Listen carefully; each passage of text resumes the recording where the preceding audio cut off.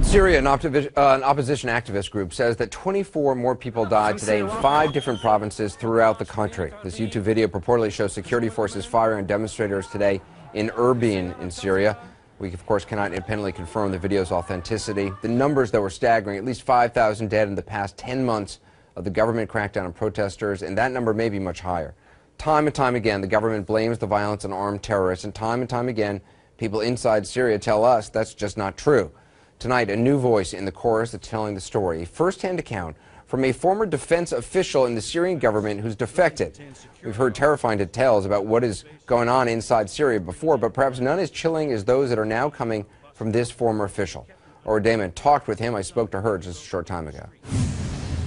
So our former Syrian defense official who recently defected to Egypt spoke out yesterday, and he had some really disturbing details about how the Syrian regime operates, including paying thugs $100 a day to crack down on protesters. What else did he say?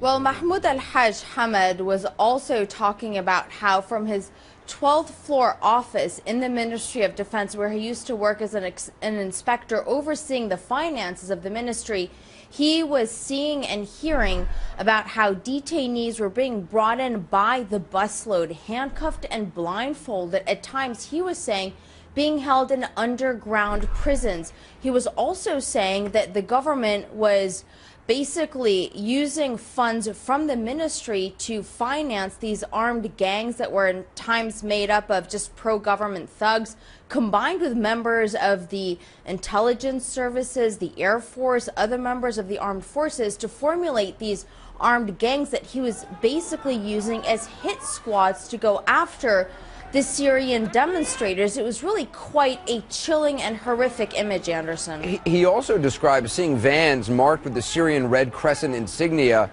firing at crowds of protesters. So people inside the vans actually firing at protesters. Yeah, and that is what he said was the most horrific thing that he had witnessed. These vehicles that were being marked with the insignia of the Syrian Red Crescent. This is something that is meant to be medical relief. This is something that is meant to signify medical aid. And Anderson, he was saying that the Syrian government was using this as an excuse to go in amongst the protesters who would be naturally assuming that this was some sort of medical aid, just to fire on them. What did you have to say about Bashar al-Assad's control of the situation in Syria? Well, he believes that Bashar al-Assad has lost control over these monsters, as he was calling them, and he described the situation in Syria as being a genocide.